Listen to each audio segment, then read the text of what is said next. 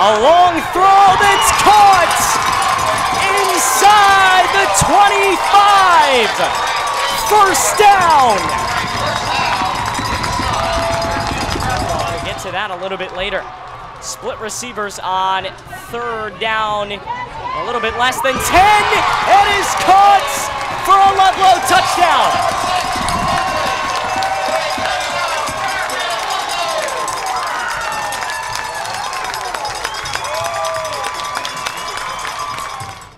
And they put Nelson in the backfield again. Same formation for all three plays this set of downs. He airs, far side, deep ball. It is caught.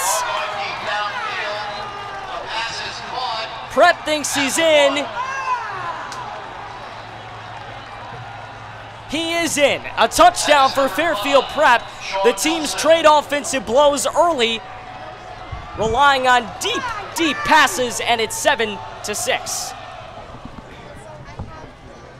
Izzo out of the back of the end zone, blocked and recovered for a Prep touchdown.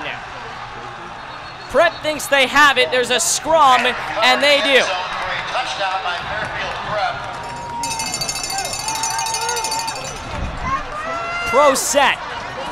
Takes it far side. Pavos is in. Touchdown.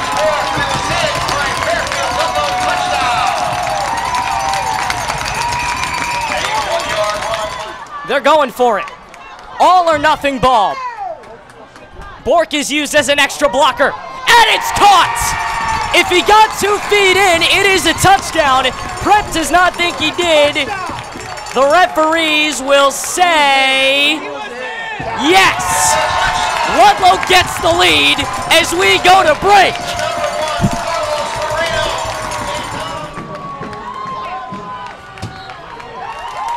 It is good. Wow! You couldn't have drawn this thing up any better. It's Ludlowe 21 and Prep 17. Against all odds, they are leading going into halftime. Under center, Robert Long. He's a freshman quarterback. High formation, handoff down the middle, and he got in. No doubt Kyle Vaccarella scores. And now it becomes, how does Ludlowe respond?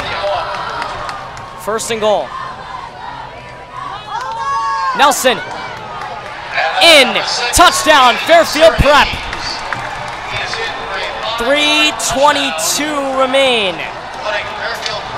Long under center. Give. End zone, touchdown.